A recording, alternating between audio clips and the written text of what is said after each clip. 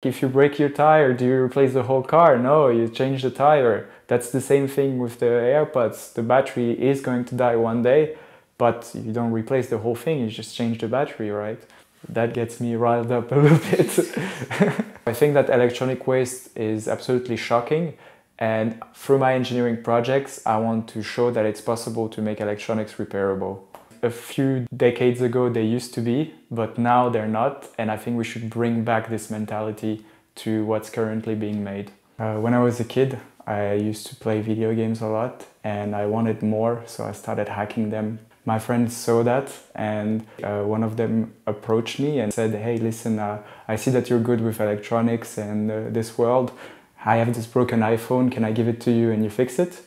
Of course, I always like a good challenge, so I went on the internet, I researched like how to fix an iPhone, and then this started a whole journey. Like for years I fixed phones for people, and then I finished my high school diploma and I wanted to know more about it, so not just fixing without understanding what's actually going on. And so I researched all the degrees that were available at EPFL, and there was one called microengineering. It's a mix of computer science, electrical and mechanical engineering, and I just wanted to know as much as possible and have a wide net of knowledge. I really like the theoretical aspect of things, but I feel like I was missing something when I was not doing something with my hands.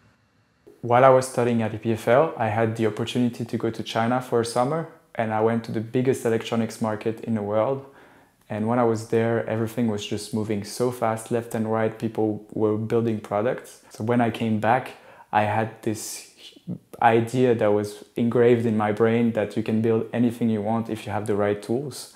And so I set out the task to build my own workshop to turn ideas into reality.